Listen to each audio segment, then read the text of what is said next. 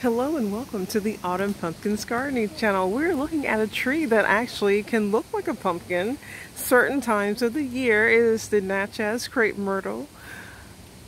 We got ours just a few years ago and we're actually concerned that it was not what it was supposed to be because we wanted that fall coloring. But look at those colors, look at that. Isn't that beautiful? And that is such a rare thing to have here in Louisiana, fall coloring, because it's usually green or just bare. But look at that, look at those colors. Oh, we're so happy. And we've already had some freezing temperatures, and these have hung in there, maybe because they're underneath the oak tree there from our neighbor. Perhaps, so it had a little covering. But we'll take it. That is so beautiful to see that.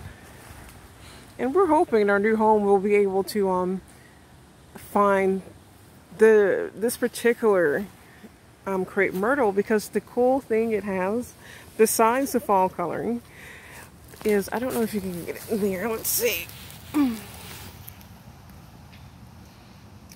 See that bark?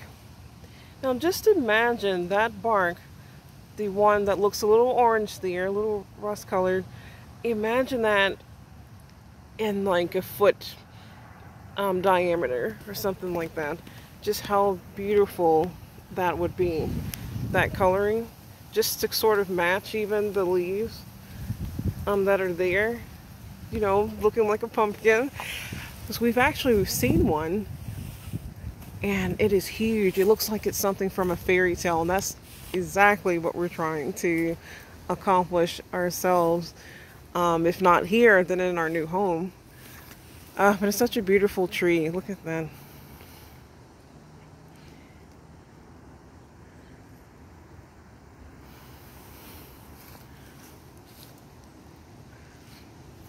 Look at that. Just all the variations.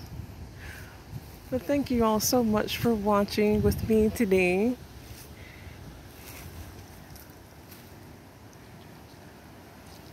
Look at that. That is just neat. And I hope you've enjoyed seeing the fall foliage of the Natchez Crape Myrtle. Let's do this again. This is cool. See you all in the next video.